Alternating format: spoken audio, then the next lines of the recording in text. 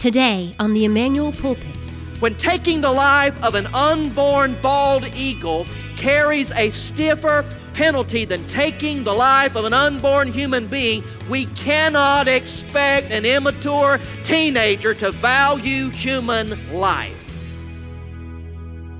With confidence in the authority and sufficiency of the Word of God, here's the Emmanuel Pulpit and Pastor Mike Stone. I'll always remember when I first heard that word. It was a beautiful spring afternoon, a Tuesday in fact. I was kind of wrung out from preparations and the presentations of the 1999 Blackshear Passion Play. And so I had taken that Tuesday afternoon off to do what men do when we have the day off, and that is we do what our wives told us to do. I was painting our living room with its 2-story high vaulted walls and ceilings. I was up on some scaffolding. The TV was turned on when the reporter came on and said that word. Now, I never heard that word before, but I haven't been able to forget it since. You see, the word was a name, and the name was a place. A small place, an otherwise insignificant place. So small, it's actually not even a city. It's an unincorporated community, much like Hacklebarney might be. But what I heard that day about that word was unlike anything I had ever heard before. I climbed off the scaffolding to see if the video would match the audio, and I couldn't believe my ears and I couldn't believe my eyes. That word was Columbine. Unfortunately, since that time, there have been other words, other names, other places, other tragedies. Sandy Hook, Pearl, Mississippi, Fort Hood, Virginia Tech, Las Vegas, and this week, Parkland, Florida. And this list does not even include the other types of tragedies that our nation faces on a seemingly daily basis. Police shootings in places like New York and Dallas, the shooting of Trayvon Martin in Sanford, Florida, Michael Brown in Ferguson, Missouri, Freddie Gray in Baltimore, Maryland. And if the inclusion of those last names bothers you, stand by. How are we as the people of God to respond when breaking news breaks our heart? Brother Job, thousands of years ago, gives us a great example. If you're able and willing, I'll ask you to stand to your feet for the public reading of God's Word. You know the context, the sad story in the life of Brother Job. The reporters come. In his case, they are servants. And they come with breaking news. The cattle have been taken. Breaking news, the sheep have been taken. Breaking news, the servants have been killed. Breaking news, no doubt the worst of them all of your children are dead.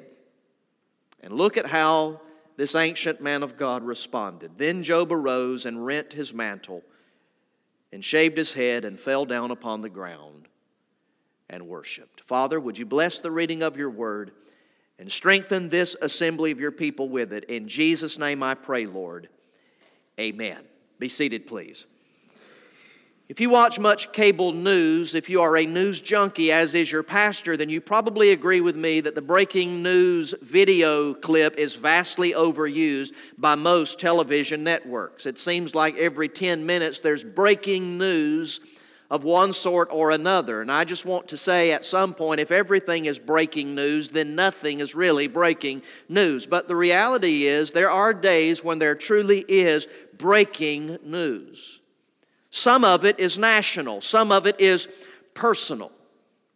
And whether the breaking news is private or personal, national or public, life has a way of bringing painful, unexpected news into our lives. And Job gives us a little idea of how to respond.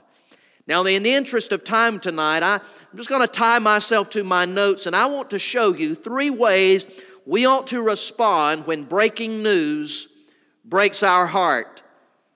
First of all, take time and lament the loss. Now, we don't do a very good job of lamenting as believers. That word just means to grieve, to mourn, to weep, to feel deep, intense sorrow. Maybe we're not good at it because we think we're supposed to have all the answers. We're the spiritual expert in the workplace. We're the theological scholar maybe on the ball team, and people who don't know anything about God or the Bible will frequently turn to a known professing Christian. And so I believe we're not very good at lamenting loss. But I remind you tonight that throughout the Psalms, there are Psalms of lament. Indeed, there's a book of your Bible called the Book of Lamentations, based on the word lament. It is penned under divine inspiration by one known as the weeping prophet, Brother Jeremiah. In the Holy Land, there is today still a wailing wall where many of God's chosen people go and they weep and lament what could have been and should have been spiritually.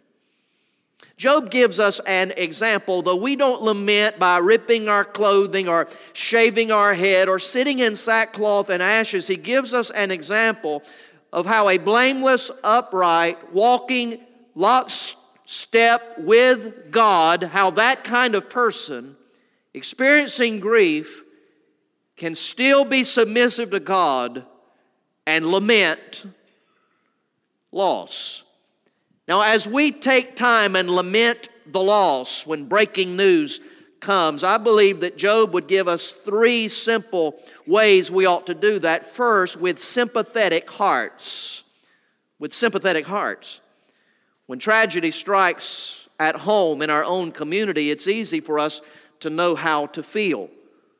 When there's an untimely death of an infant or a teenager in our own community, we seem to be able to wrap our minds around the fact that we're supposed to grieve and lament and weep. But let's be honest, when tragedy strikes far away, it's easy to be distant and cold. Have you been guilty as your pastor has? There's breaking news. An earthquake has killed several dozen people, and then you find out it's in some unknown place on the other side of the world, and there's a sense in which you say, oh. But we are called by our God to grieve when others grieve, and to bear their burdens. Perhaps this is why I remember Columbine so well. Because as the gravity of that tragedy began to press on my heart, I prayed a prayer that it's the only time I've ever prayed it. We did not have children at the time, but for some reason, I prayed that God would place on my soul the burden that some of those parents were facing.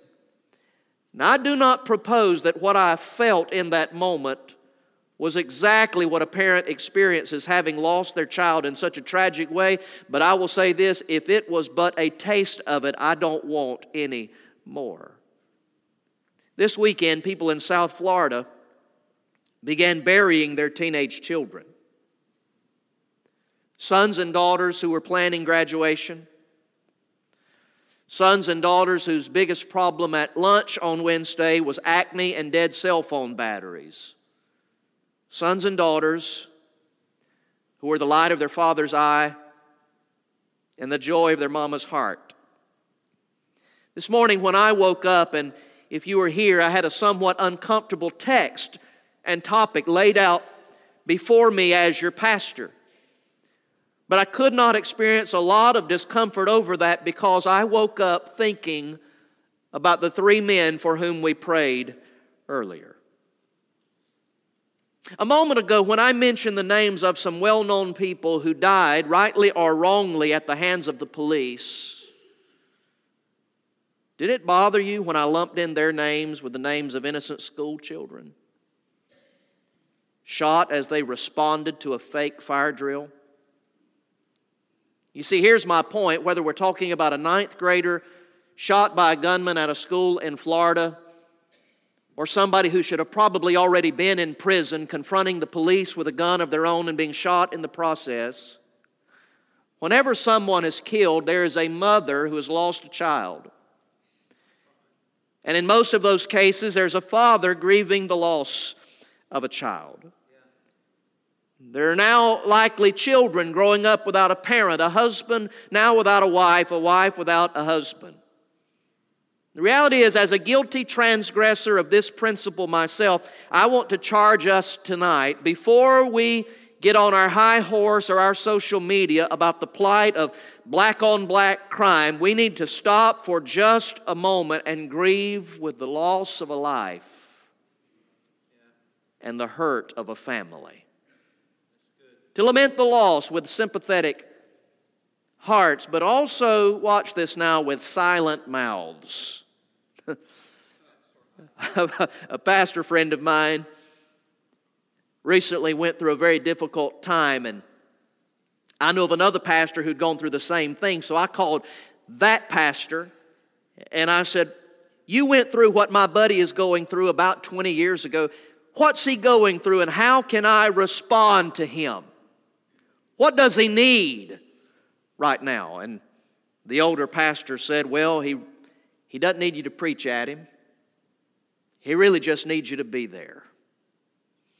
In the case of Brother Job, when his friends showed up, all they did for 7 days and 7 nights was stare at him. Kind of awkward, isn't it? But frankly, it got worse when they opened their mouths. His wife had already blurted something out by the time all the tragedy really set in. "Why don't you just curse God and die?" Now let's just time out.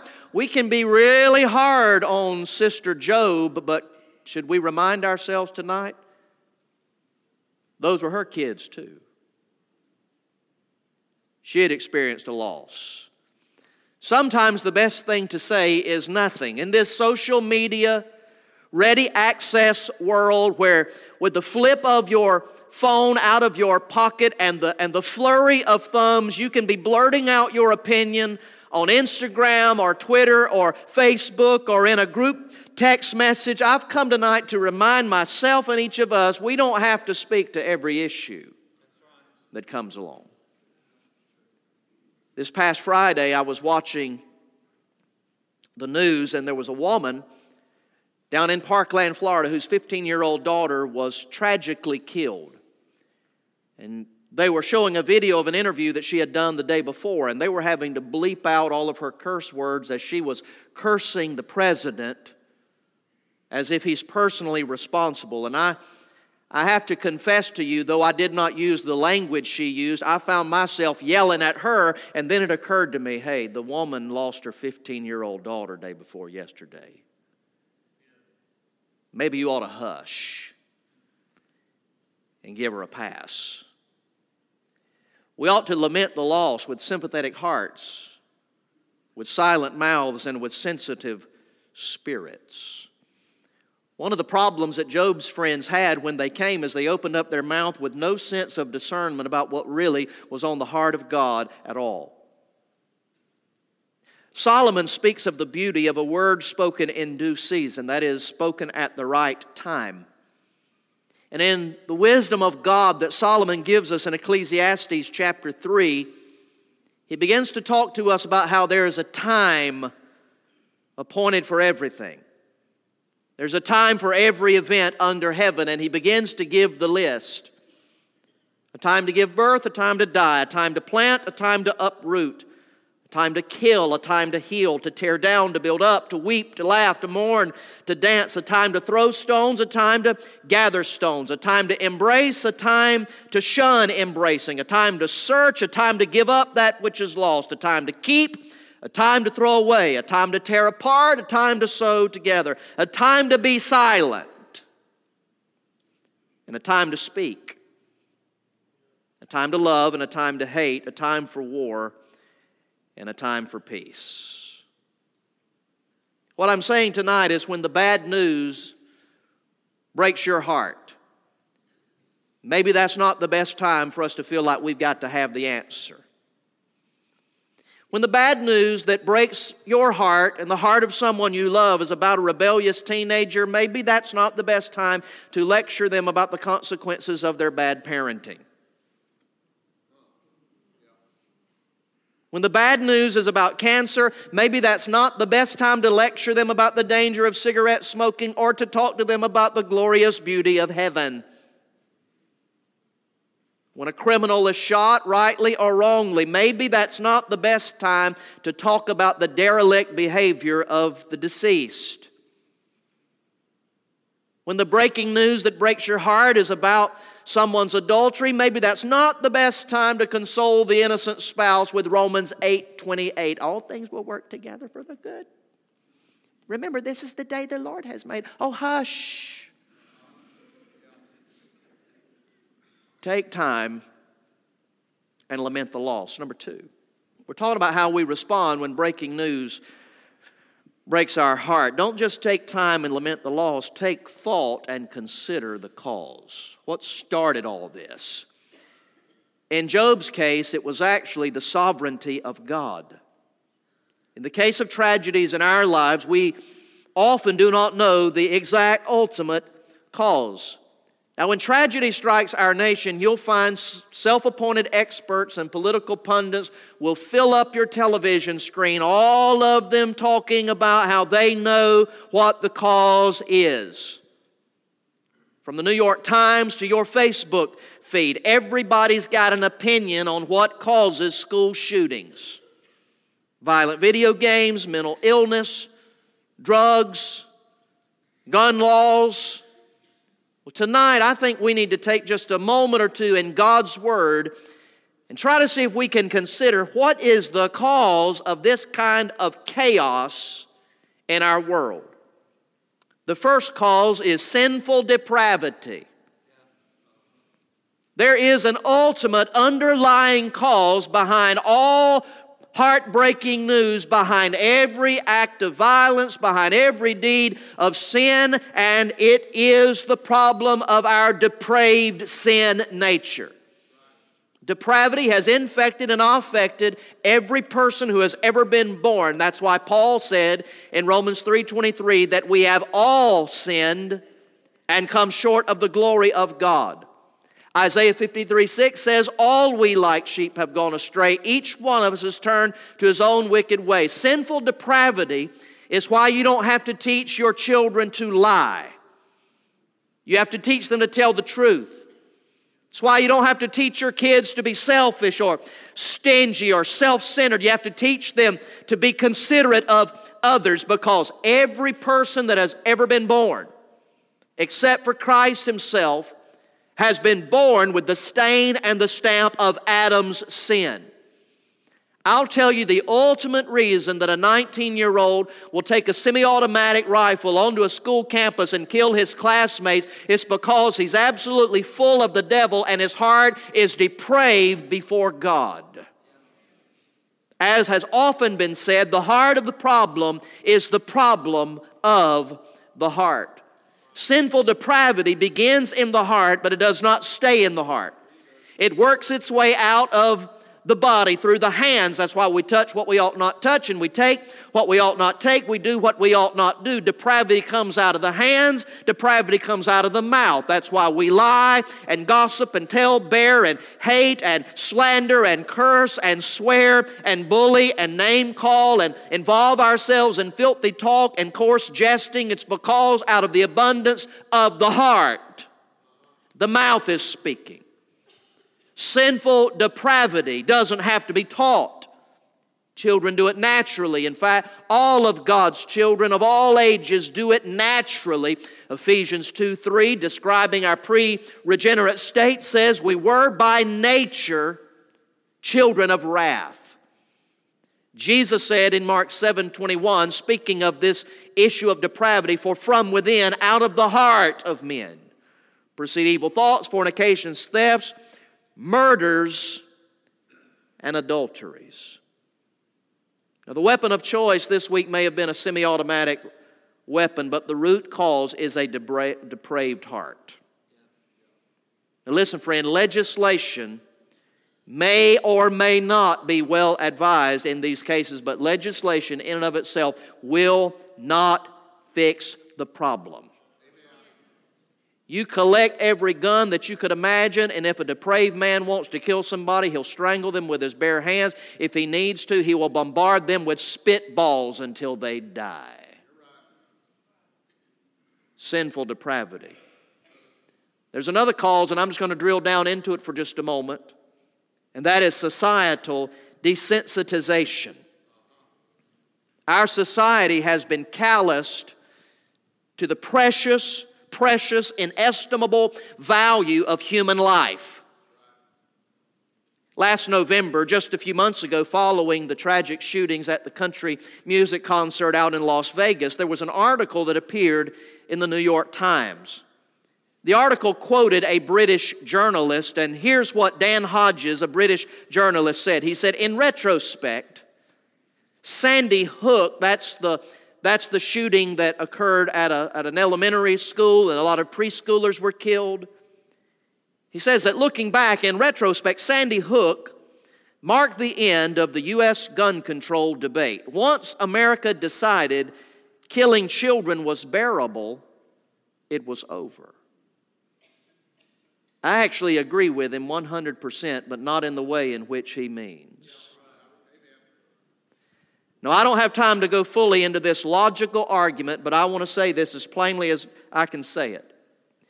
It makes no sense at all to tell teenagers that their mothers could have killed them in their womb if mama had only wanted to, and then expect that same teenager to turn around and respect the value of the lives of their classmates.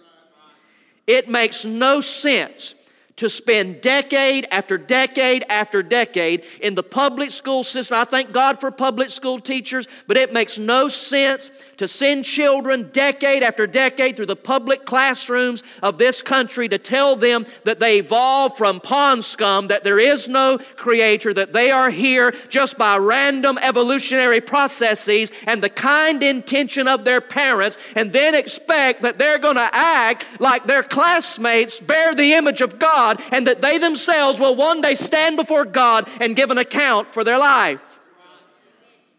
When taking the life of an unborn bald eagle carries a stiffer penalty than taking the life of an unborn human being, we cannot expect an immature teenager to value human life. 9 days ago, I'm talking about how our country and our culture has been desensitized. 9 days ago, the GOP-controlled Congress failed once again to defund Planned Parenthood. Now, you listen to your pastor tonight. The defunding of Planned Parenthood, which I pray for regularly, has revealed itself to be little more than a cheap political get-out-the-vote trick that is perpetrated by lily-livered Republican candidates. They've got the majority, they've got the White House, they could do that if they wanted to. They just flat don't want to do it. On January the 29th, just a couple of weeks before this horrific tragedy, your United States Senate failed to approve legislation that would ban abortions after 20 weeks. Now, to support the killing of unborn children while expecting born children to respect one another's lives is lunacy at best. Now, you don't have enough sense to come in out of the rain. Sinful depravity. Societal desensitization. And then there's the cause of spiritual deception. Spiritual deception. Our adversary, the devil, is described as a deceiver. When he first appears on the pages of your Bible in Genesis chapter 3, he is subtle, he's crafty, he's scheming, he is deceptive, and he has just flat deceived this nation. Last week, because of news services to which I subscribe, email updates, my email inbox was filled up with various reports of 2 different incidents in this country. 2 different incidents. One was obviously from Parkland, Florida. The other was from McKinney, Texas, a suburb of Dallas, Texas. There, the school board had voted to breach its contract with the Prestonwood Baptist Church, one of the largest churches in America, certainly one of the largest in the Dallas-Fort Worth metroplex. They decided to breach the contract and pay penalties for the breach of that contract, moving their graduation services for their many, many high schools to a small, old, dirty, nasty civic arena rather than to have it in the sanctuary of one of the nicest churches in the country, because Prestonwood thankfully refused to cover up the cross. I thank God for Pastor Jack Graham. So I don't care how much money you pay to rent our facility, we're not covering up the cross for anybody. I'm talking about satanic spiritual deception.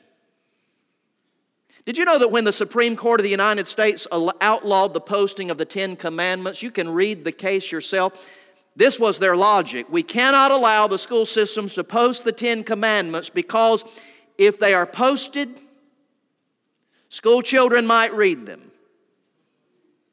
If they read them, they might begin to meditate upon them. If they begin to meditate upon them, they might be led to respect them. And that might lead to them obeying them.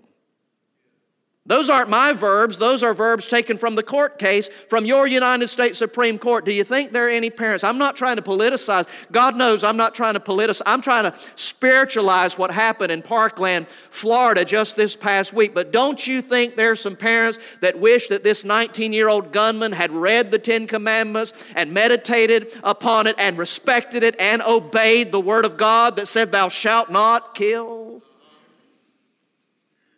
After one of our nation's tragic school shootings, a high school student out in Arizona wrote a new prayer.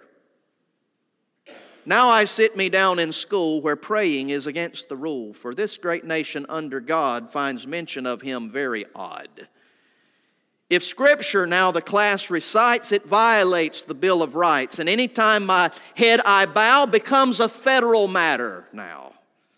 Our hair can be purple, orange, or green. That's no offense. It's a freedom scene. The law is specific. The law is precise. Prayers spoken aloud are a serious vice.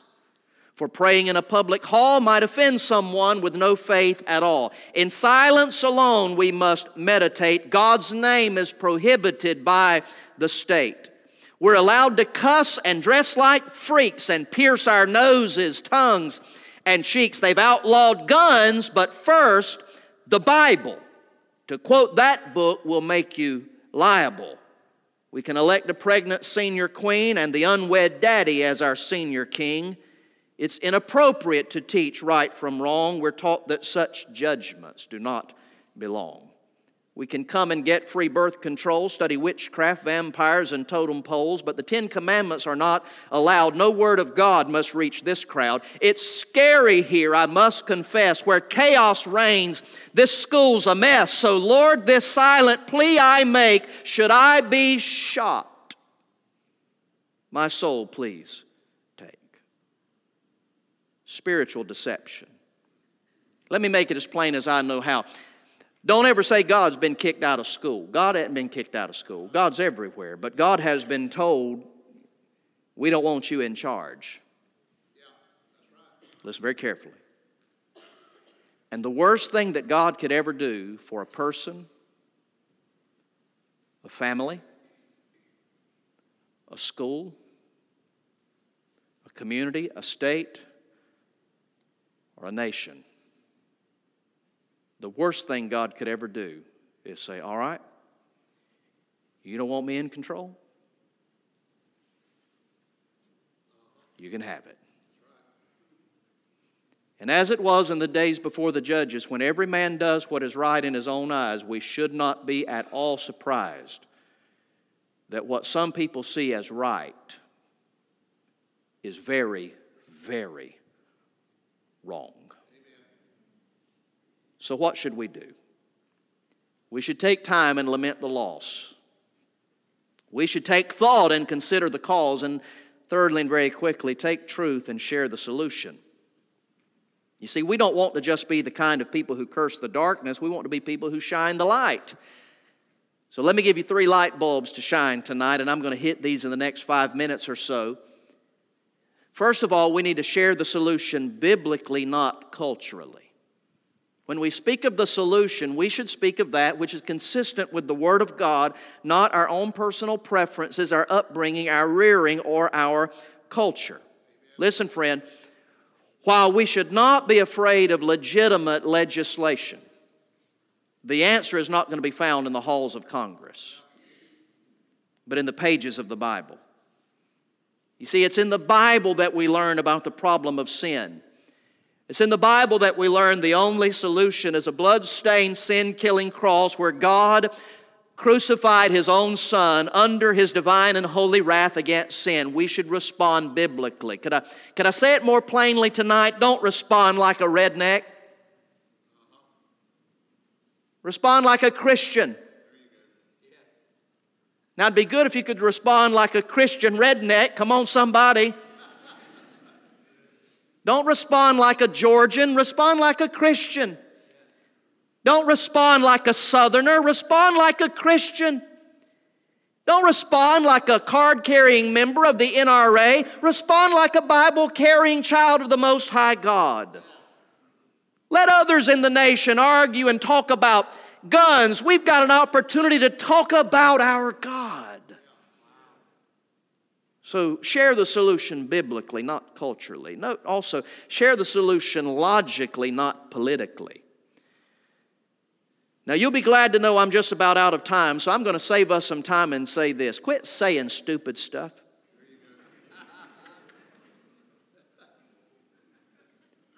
Check the facts before you post something on social media. Write this down, Snopes.com. Donald Trump is not the answer. Oprah's not the problem. The problem is sin, and the answer is Jesus. Respond logically. Don't say they'll take my guns when they pry them from my cold, dead hands. Oh, hush.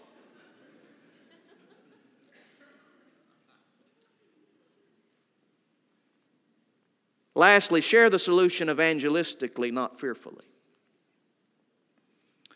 Don't wring your hands in fear.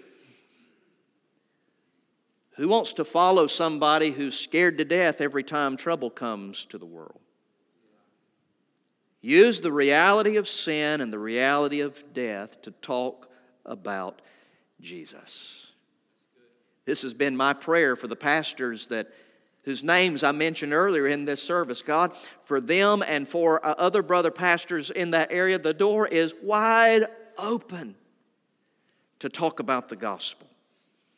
I want to say a special word to our students that are here tonight and others who may be listening later by our podcast. If your classmates comment about being afraid, or if they ask you, are you afraid, or do you ever think anything like that could happen here? They may not have intended it, but do you know what they just did? They just said, would you please open your mouth and open your Bible and tell me about Jesus so that I can know how I can be prepared not only to live victoriously in this life, but eternally in the life to come.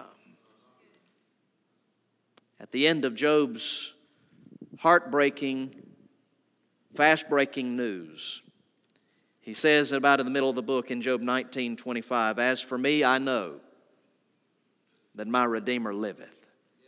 You say, Brother Mike, do you have all the answers for legislation we might need to pass in this country? Or honestly, more personally, do you want to talk about why you think no legislation is going to fix it? Because it's not a gun issue, it's a heart issue. There's a lot about this stuff that I don't know, but I want to agree with Brother Job. There's something I do know. I know that my Redeemer liveth, and on the last day He will take His stand upon the earth. So tonight I want to encourage you. Take time and lament the loss. Whether it's this tragedy or a personal tragedy in your own life, it's okay sometimes to just sit down and cry and grieve. Take thought and consider the cause. The root cause is the problem of the sin of man's heart. And then take truth and share the solution. The solution was most succinctly stated by the late Andre Crouch, a great gospel singer who just so beautifully and simply said, Jesus is the answer for the world today. Above Him, there's no other. Jesus is the way. May I ask you a question tonight? All the music tonight was about the cross. All the music tonight was about the precious Lord Jesus. Do you know Jesus as your personal Lord and Savior? I would not wish the kind of tragic death that visited Parkland, Florida on my worst critic. But the Bible teaches it is appointed unto man once to die, and after that the judgment. I sincerely pray that you never go through the doorway of death because of a gunman's bullet. But if the Lord tarries in His return, the day is going to come. They will be planning your funeral. And the only thing that's going to matter in that moment is not whether or not your life was filled with good news or heartbreaking news, but do you know Jesus as your personal Lord and Savior? You've been listening to the Emmanuel Pulpit, the broadcast ministry of Pastor Mike Stone, Senior Pastor of Emmanuel Baptist Church in Blackshear, Georgia. With confidence in the authority and sufficiency of the Word of God, Pastor Mike is committed to walking you verse by verse through books of the Bible. We pray this message has been an encouragement to you as you seek to learn and live the Word of God. Free audio downloads of this message, as well as general contact information, are available through our website at ebchurch.net. Thanks for joining us for today's message from the Emmanuel Pulpit.